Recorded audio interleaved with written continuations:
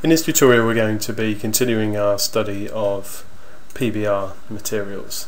So in this one though we're going to do something a little bit more advanced with our metalness map and roughness map. So what we're going to do is create a material that is painted metal but has some paint chips in it as well, so you can see the metal underneath. Now a common mistake that people will do is create painted metal as white on their metalness map. Well, that is incorrect. Since the paint sits over the top of the metal is no longer the material that the light is reacting to, it's actually the paint. And since the paint isn't metallic paint, we can actually do this as black on our metalness map. So you can see I've got a bunch of reference images, and this is the kind of effect I'm trying to create, not rust but more kind of paint chips and paint wear. So the metal hasn't rusted underneath, the paint's been chipped away for whatever reason. So I will provide these images on Moodle for you to use. Okay, so let's make a new image, and we'll make this 1024 by 1024. And our initial base colour, we're going to go for a red. So our base kind of paint is going to be red.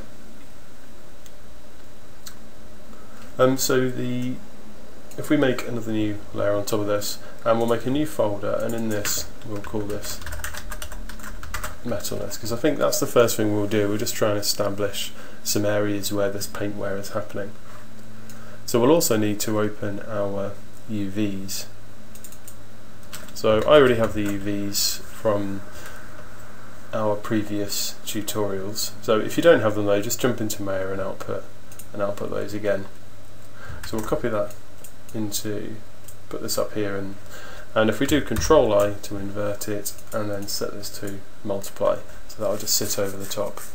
So what we could do is actually just paint this map straight in something like ZBrush, just a black and white map, but for now we're just going to do this in Photoshop. But preferably you would do this in a 3D app just to sort out any seams. What you can do is paint this in Photoshop first and then import that into ZBrush, and what we'll do is we'll cover that in this tutorial so that you're aware of how to do that. Let's just really sort this out. So we'll add an albedo slot in here as well and drop that red colouring into there. I'm going to put that above my metalness for now. So in your metalness folder we'll want a black layer, and we'll stick that straight in there. And what we should probably do with this, actually, bear in mind we will be working on a black background, is actually just set this to lighten and do Control I. So we actually want these to be white rather than black, because we're going to be working on our metalness map first. So we'll add another new layer in and make sure we're on white colour. So remember to always be kind of using your reference images. So whatever kind of style it is you're going for with your chipped paint, I always make sure I have it on my second monitor so that I can refer to that whenever I need it. So we've got a couple of brushes we can use for this that you can make using the default Photoshop. So the first one is this one, and I'll just run through all the settings. So I'm just going to try and get rid of that annoying redraw issue. So to get to your brush palette, just make sure you hit this tab here, and our original brush tip shape was this one here, and you can see the size settings here. I also have dual brush tipped on with this one selected here, and you can see the size and the scatter that I've put onto this. So I'm going to use this just to create the initial kind of rough paintwear.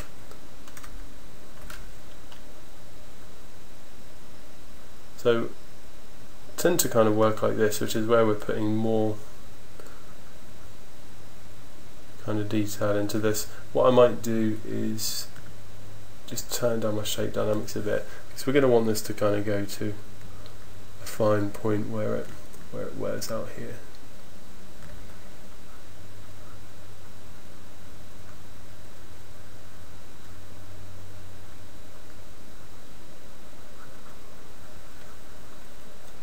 So you can see, compared to the brush we were using last time, this one's just a bit softer, it's a bit more kind of lumpy, I suppose, to fit in with the kind of little chunks of paint that come off with that paint peel. Now the important thing here as well is to not worry about putting too much on, so because we can delete that out. So definitely put splodge kind of too much kind of paint wear on at the moment, and we'll just delete out any bits that we don't need.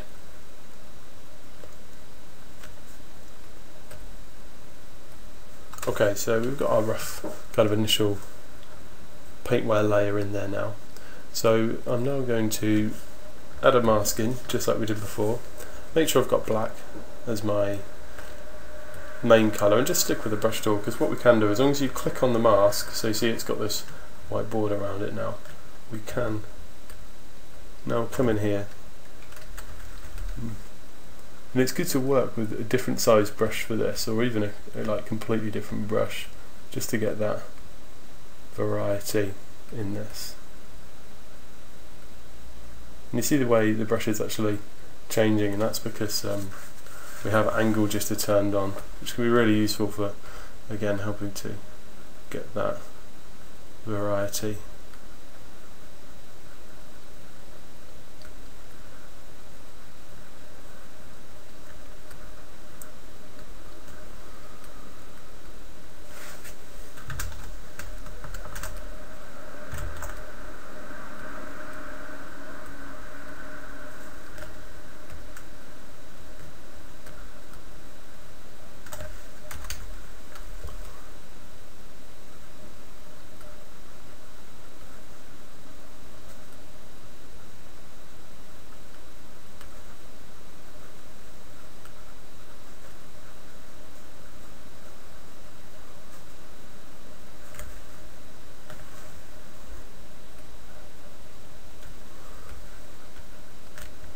Probably worth turning on your UVs every now and then, just to make sure that you're not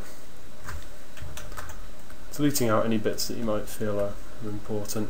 Again though, it doesn't matter too much, because you can always just go over this. So we can just switch back to white and fill in any of those little gaps that you might want to make sure we're definitely done.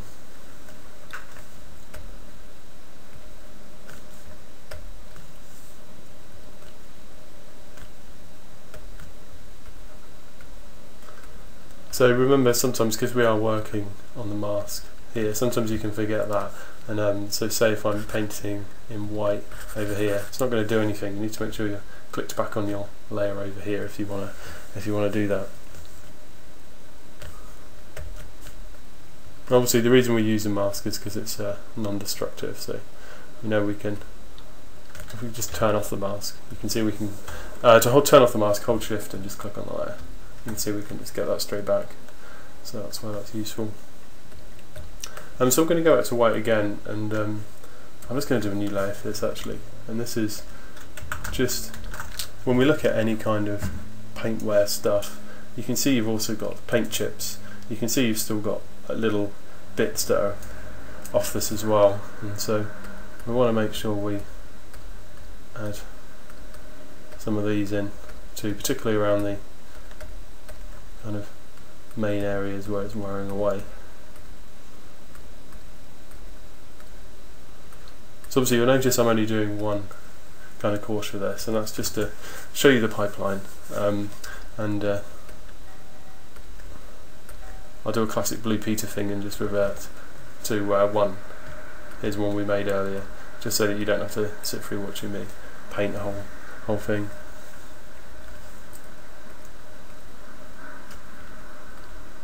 Okay, yeah, so that's not too bad. And because I'm using a Wacom here, obviously the harder I press, the larger that is, so that's why it's nice and easy for me to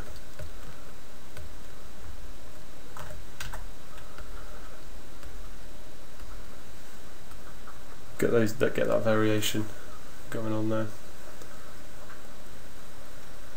Okay, so there's our initial metalness map.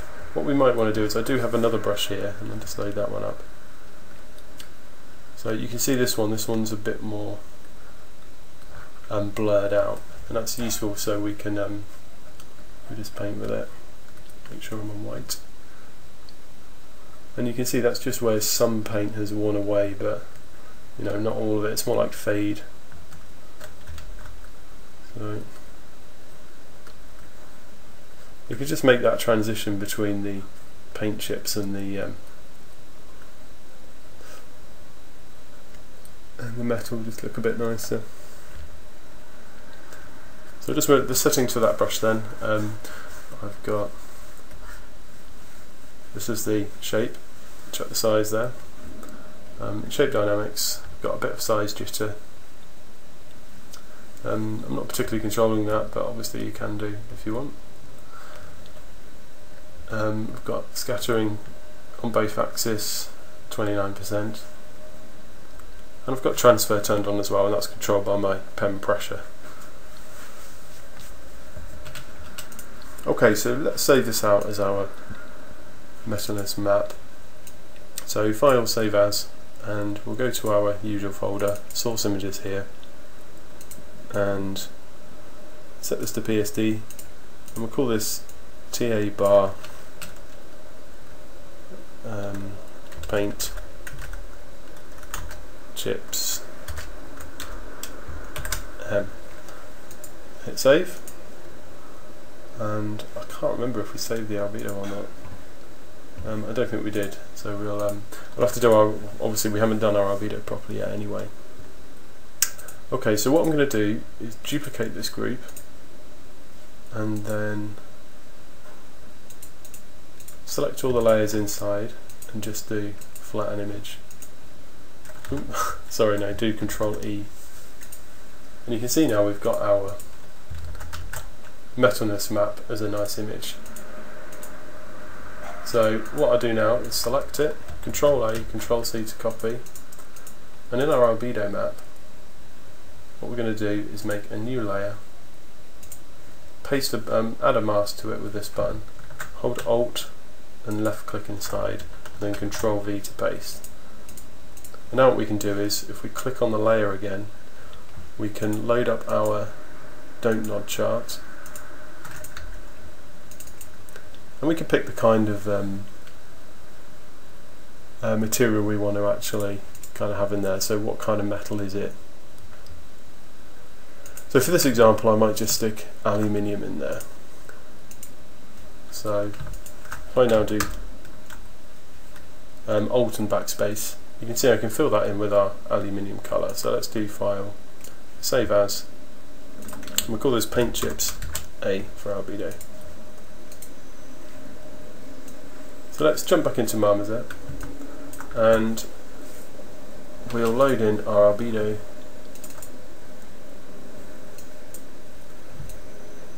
and we'll load in our metalness map as well.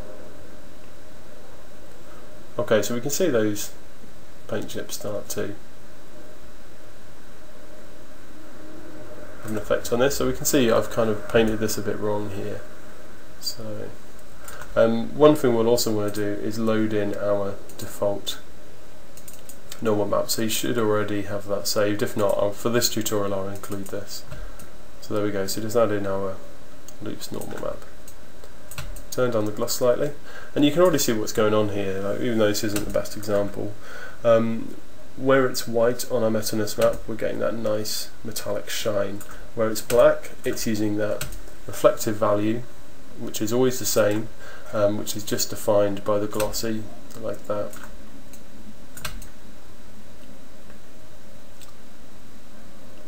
Okay, so what we want to do is go in here and just and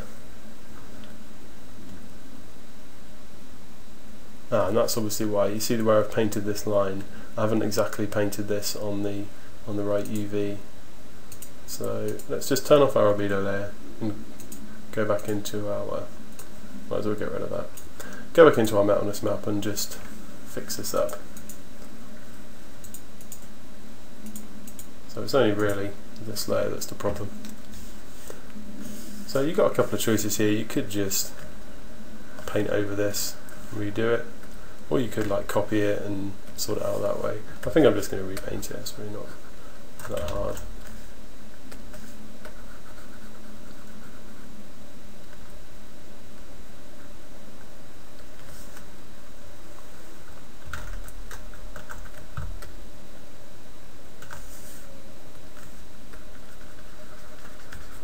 So we'll just make sure our mask isn't affecting this. And then we'll come back over here, paint over this, and then go back to white, and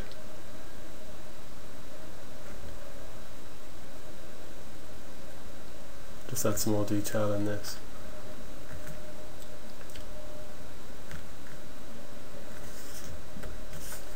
And then we'll go back to black and just paint out some of this, exactly as we've done on the others. It's just this time it's actually on the right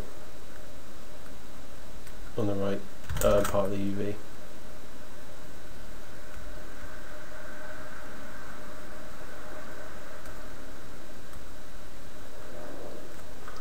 Also, I was looking at it thinking maybe these bits are a little bit chunky in places. I'm kind of quite happy with that bit, but just not the other side.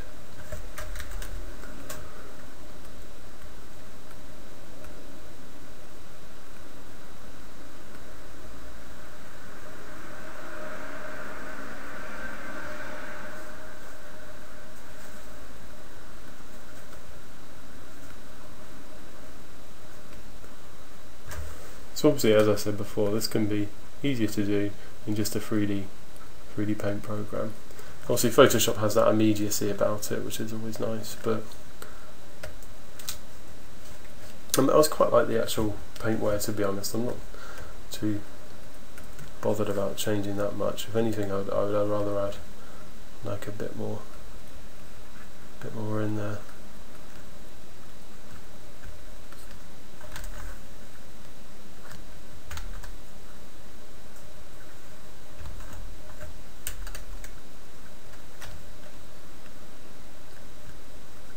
Also, we need to add a bit more where the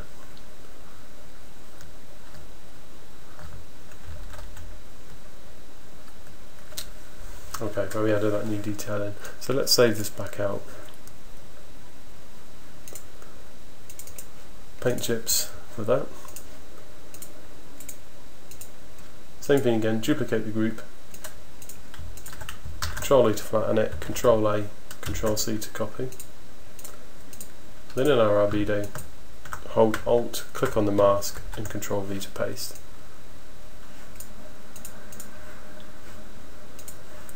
And then File, Save As, and we'll save over our albedo. Okay, we can see now those paint chips are working along there. I'd say some of these chip bits are probably looking a bit big, so one thing we might want to do is just bring those down a little bit. Where are they? There they are. So I'm just going to use black and just paint out the size of some of these chips.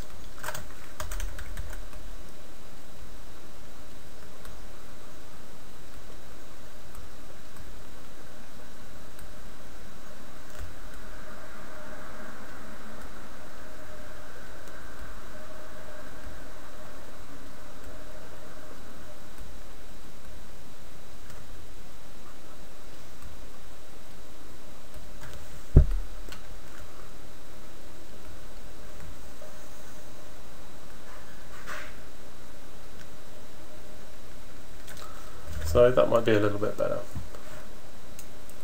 So obviously the annoying thing here is I do keep having to resave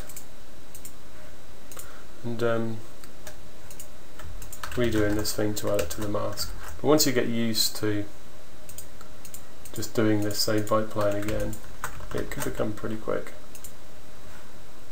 So there we go, we can save that as our B-Day.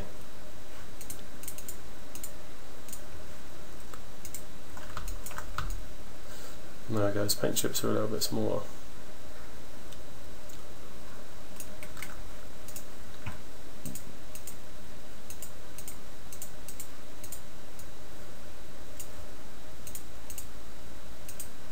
Now I think that's having too much effect, so I'll turn that down. So it'd probably be roughly something like this for the final one. So what I want you to do now is carry on painting that and get that looking exactly how you want it. And then what we're going to move on to doing is our normal map and our roughness map.